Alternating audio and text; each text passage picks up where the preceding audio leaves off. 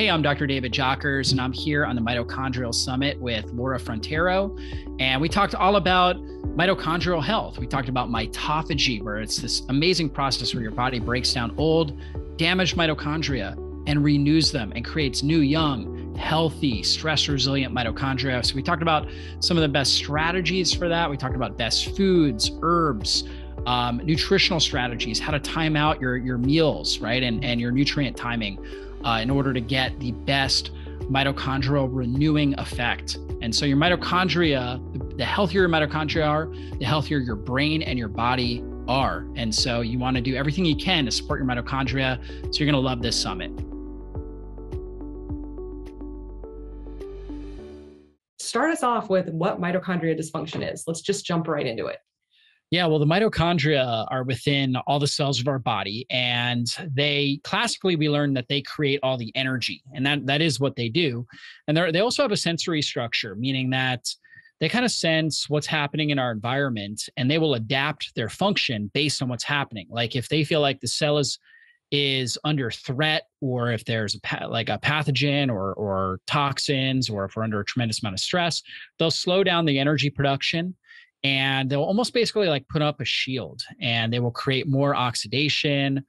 And that's all to protect the cell. But if they're stuck in that position of kind of a hypometabolism and a pro-oxidative state, then the mitochondria themselves become very dysfunctional, right? Even though their goal is to protect the cell, to protect the body, but they start becoming dysfunctional. And normally we have a mechanism, and it's called mitophagy, where our body actually breaks down damaged mitochondria. And the mitochondria become damaged not only because they become pro-oxidative, but just in the general day-to-day, even if we're super healthy and we feel great every day, we're still producing a lot of oxidative stress that's damaging our mitochondria. So we should be turning over bad mitochondria and actually breaking them down and then reusing their materials to create new healthy mitochondria so we can be more stress resilient, so we can have more energy, so we can really function and thrive. Our brain has more mitochondria than pretty much all the other cells of the body. I believe the testes and the ovaries have more than the brain, but for every cell, every neuron, you have roughly about 10,000 mitochondria per neuron, whereas your muscle cells have about 1,000 mitochondria, so 10 times more in your nerve cells. And that's why they take up so much of the oxygen, so much of the glucose, so much of the energetic needs that goes into our brain. And that's because the mitochondria are constantly taking the metabolites and producing energy. And so through, again, just daily stress, we are creating mitochondrial damage. And so we should be breaking down the damaged structures and recycling them, renewing them. And we call that mitophagy, and creating new, young, stress-resilient mitochondria. When we're not able to do that, when we're in a metabolic state that is not allowing for healthy levels of mitophagy, or if we're in a state where our cells, our body feels like we're in a lot of danger, like our toxic bucket, we've accumulated so much toxicity that the body is protecting itself. It's almost like hibernating and protecting itself. Or if our pathogen load is so high, or if we've experienced a lot of trauma, we have post-traumatic stress from that. If those things are happening, if we're not sleeping well, right, and our circadian rhythm is all disrupted, then the mitochondria are not able to be repaired properly. And so if that's the case, then we end up with kind of these older, senescent or aged mitochondria that don't function well.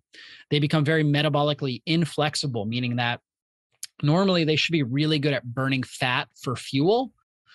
However, when they become damaged by all the different stressors we talked about, hyperglycemia is another big one. When we have high blood sugar or high insulin for a long period of time, these things damage the mitochondria, and then they're not able to reshape and renew. And so now they're not able to burn fat effectively for fuel.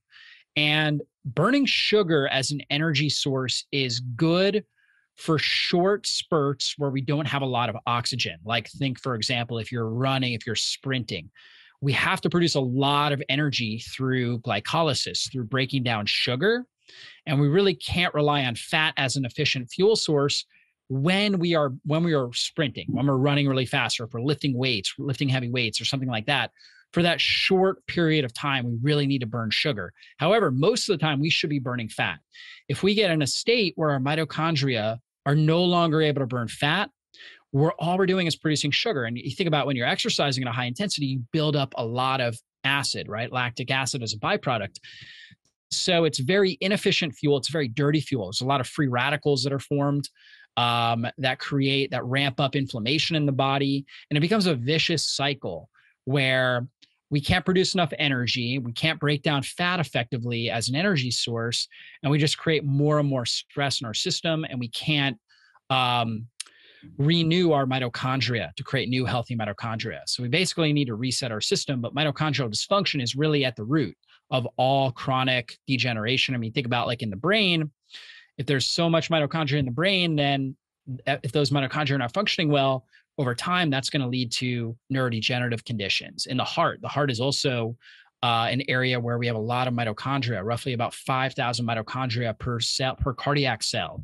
So when mitochondria start breaking down, we're much more likely to develop congestive heart failure. So we're going to develop these kind of chronic degenerative conditions when the mitochondria are not able to function the way that they were designed.